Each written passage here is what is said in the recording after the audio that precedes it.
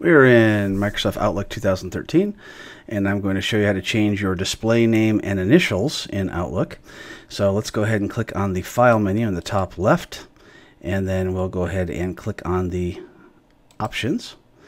And from here, we're going to see Personalize your copy of Microsoft Office. So here we can change the name, and I'll just go ahead and change that from Bob to Robert, and then my initials will be RM.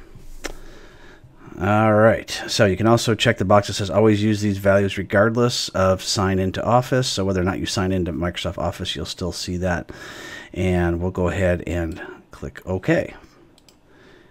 In Outlook, it doesn't mean as much as it does in Word to change your display name and initials, because in Word it will automatically save it at the bottom if you want it to have your name in it.